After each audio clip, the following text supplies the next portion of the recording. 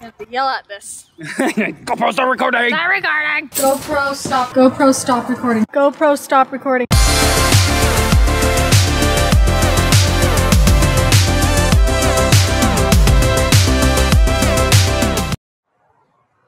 Tucker, do you see Steve? Oh, you see people you want. Who am I to say we tried our best? Who am I to say we kept ignoring all our promises? Who am I to say there's nothing left? Who am I to look down? Who am I? So we are hiking around our home, and we also have story time for you. So our story time is going to be about how we ended up in this RV lifestyle. Or as we actually didn't even know it was a lifestyle, to be honest. Oh, that's what it is.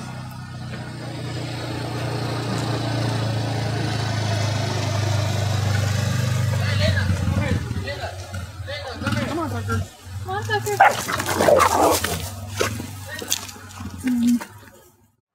So that was eventful. I think we got a little bit of it, but a little tiny dog just tried to attack Tucker. This is why you put your dogs on leash, people. Put your dogs on leashes. I guess it was a neighbor dog, because there's ranches and stuff around here, and they just kind of let their dogs wander. Well, this one almost got kicked like a soccer ball. But Tucker's alright. He did a good job. He didn't try to attack it or anything, so that was awesome. Because our dog is well behaved.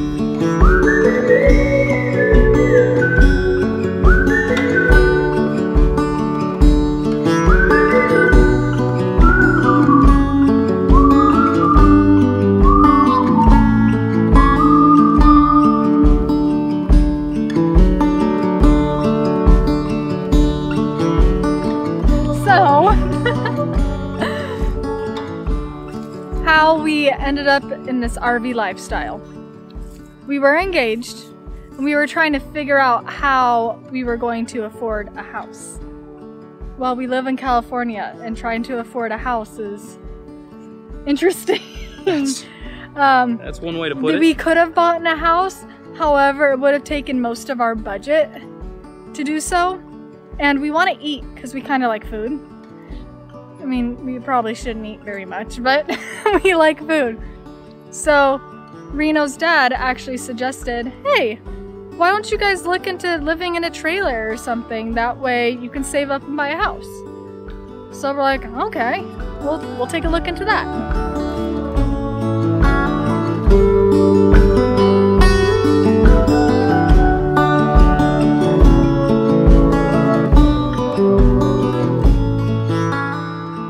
Once my dad gave us the idea to buy a fifth wheel or a trailer or some sort of RV, I started looking on Craigslist and Facebook Marketplace.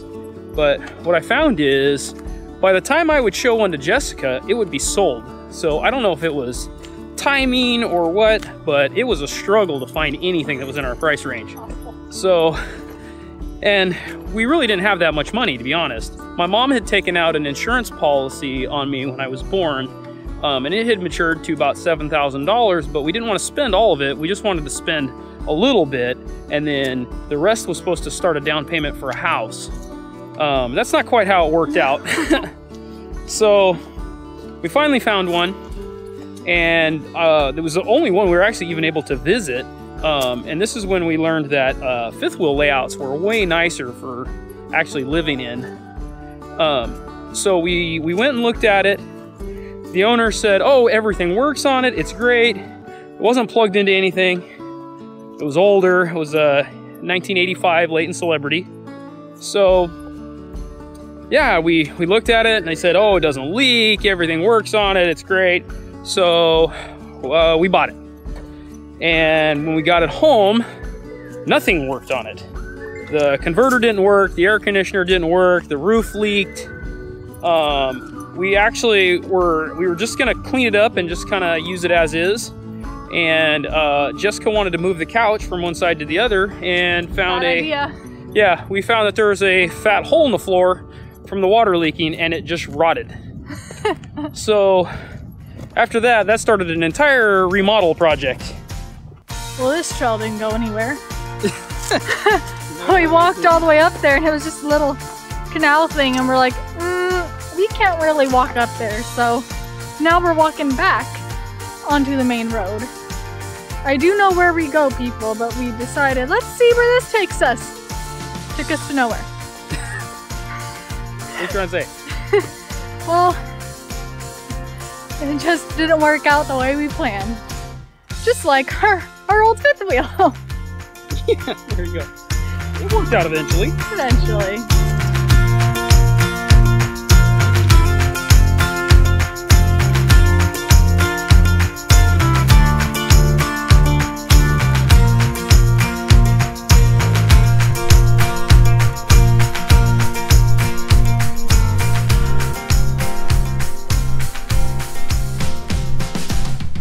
So we take these really long walks throughout the day. This is our second one. We normally do 2, sometimes we do 3, but we do them so we can stay active, especially during this shelter in place business. You know, we're not moving as much like we would be at work. So we, instead of, you know, sitting down on the couch all day long like I would like to do, we walk. That way we can stay small and not put on that quarantine 19 or whatever they're calling it, because ain't nobody got time for that.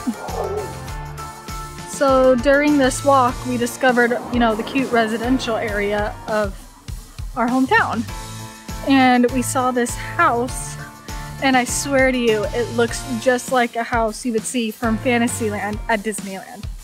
It has green and purple. It looks like it would be Bibbidi Boppidi Boutique. Kid you not. And it looks really cool. We actually really like it. So even though we can't go to Disneyland right now, we have a little bit of Disneyland here with us as we walk every day. There's 2 llamas.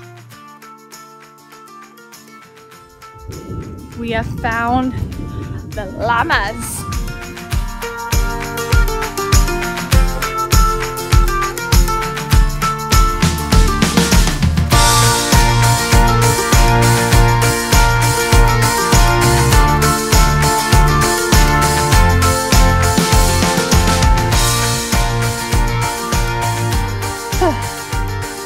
So I found a bench at the park right before we start walking up the hill again.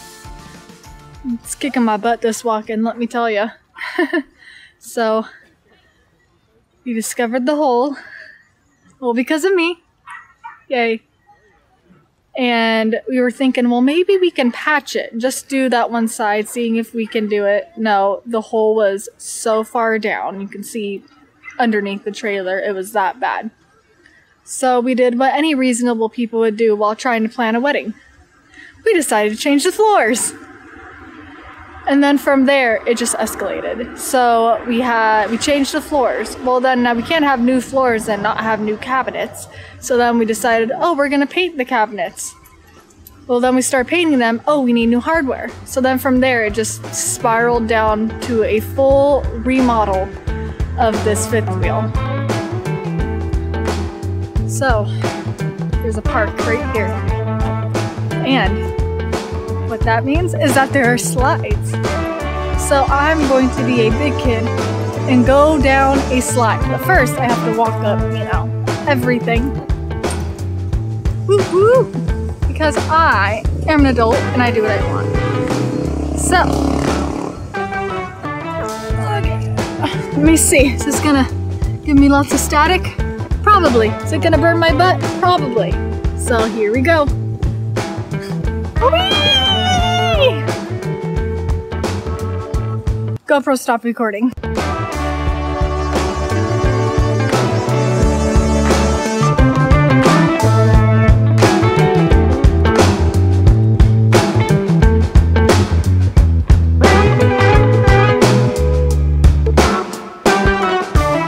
Nice hair. Wind plus shelter in place does not give you good hair. Now we're on level ground, which makes me very happy. My asthma.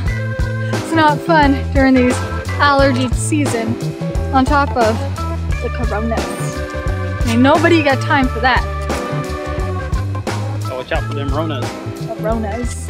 Nope. We are now back on the main trail, which is really nice. And I'm gonna go this way so my corona shelter in place hair doesn't look as terrible. So once we discovered we were in full remodel, mainly me, I needed help with planning a wedding. So Reno's mom, my mommy-in-law, we also just call her mommy because that's who she is, helped us plan our entire wedding. She was actually really our wedding planner, to be honest. Once I was like, I need help, it was like my wedding was planned in like 2 or 3 days. It was wonderful. So I give her a lot of credit because I don't know if I could have planned a wedding and tried to figure out the remodel at the same time. Oh, I guess I'm done. Camera died over there. Battery equals dead. DED did. Tucker, are you a sheepdog over there? Something dog. You're something dog. Right now he's a gopher dog. You're a gopher dog? Tried to get those gophers? Get them gophers.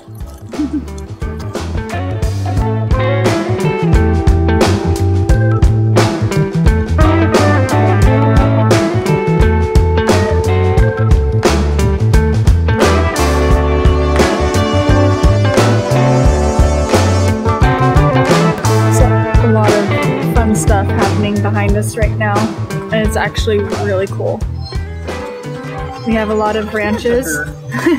We have a lot of branches and everything that is behind or near our home, and they have lots of horses. So it's getting down to the nitty-gritty with the construction, the wedding, medical stuff in between, just the whole enchilada. So thankfully Reno had a lot of help from his family. His family is very handy. His dad and his brother-in-law helped with the carpentry and the construction and helped us get it all done. It was wonderful. So we get to wedding day. Happy day. Yay. Well, at least for one of us maybe. And we live in it for about a year and actually enjoyed it. It was like night and day with the way the remodel turned out. Completely different. And then we decided to move on from it and sell it and buy the one that we ended up buying. And there we go.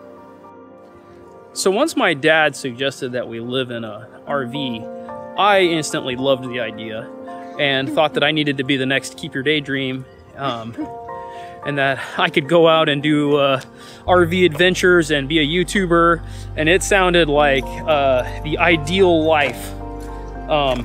Didn't quite work out that way, but we were able to take some trips though, and that was a lot of fun.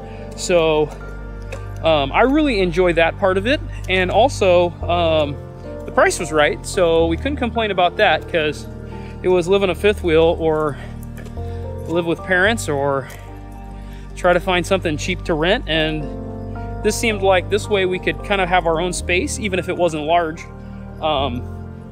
and we could escape at a moment's notice. So there are some downsides to RV living.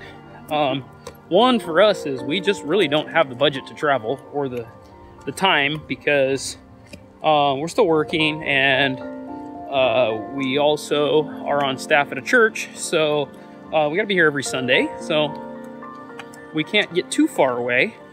We also found that if you bring a bunch of stuff home and you set it down, you have now completely destroyed the entire house, and it's going to take you hours to clean because that's just not how it goes. But all in all, it's I guess my preferred way to live. So we've come to enjoy it. Yeah, so yeah, we're definitely enjoying it.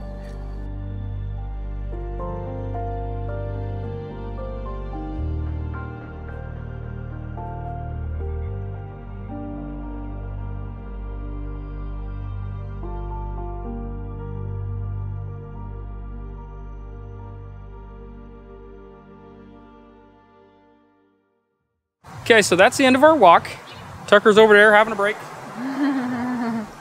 And then we're gonna head in for some dinner. So, yeah. Yeah, so I hope you enjoyed the story of how we ended up in this crazy RV life. It's not what we thought of when we first got engaged, but now we love it. So we'll see you all in the next video.